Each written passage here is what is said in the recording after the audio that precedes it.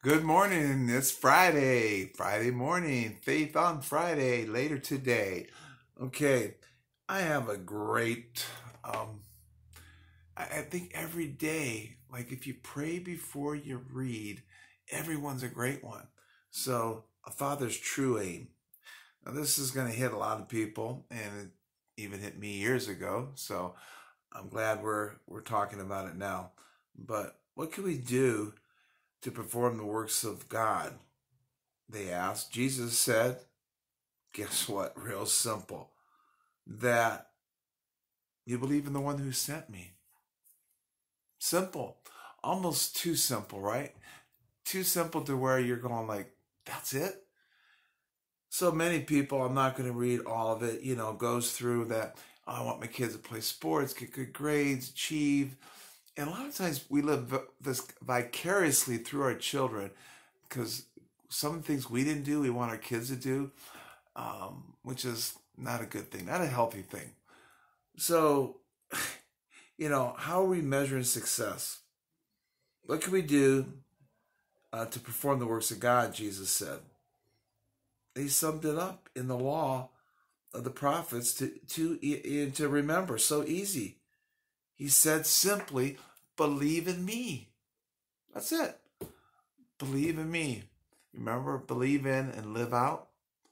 And my buddy George and I, my best friend, we discussed I said, well, what about believe in plus accountability equals living out? And we came to the conclusion, it's our conclusion, that the more, and I'm a percentage guy, the higher percentage you believe in God's word and promises, then the higher percentage you're going to live it out. It's simple. If I knew that someone said, walk across this beam, you've heard the story before, and it's up 10 stories, and God wants me to do that, and I can trust God to catch me if I fall, I'm going to do it.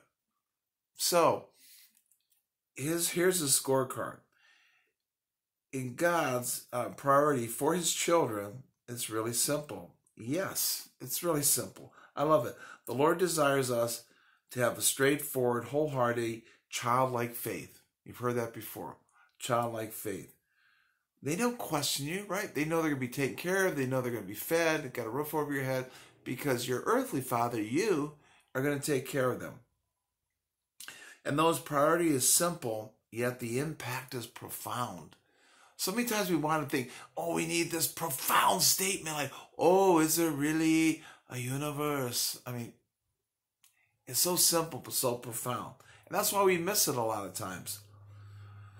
Followers of Christ, which I'm talking to now, are called to love him with everything they are and to love their neighbors as themselves. That is the primary way to succeed, for the children. Get that. I got to read that again. With everything they are and love their neighbor as themselves. Do you love your neighbor? I love my neighbors. I do their driveway with the snowplow.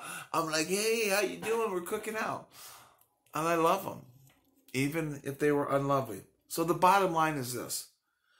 God's priority for your children, our children, my grandchildren, does not involve report cards, accomplishments, stat sheets.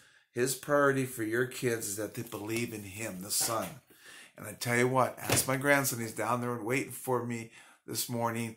I'll say, Isaiah, remember, he goes, oh, Papa, don't, because he doesn't like to hear that when I'm gone, which I will someday.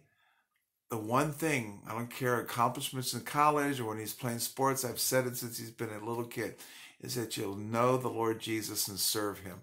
It's the most important thing I want you to know. So even though I'm gone, that is the most important thing to me. So, all right, love your kids, and please share with them.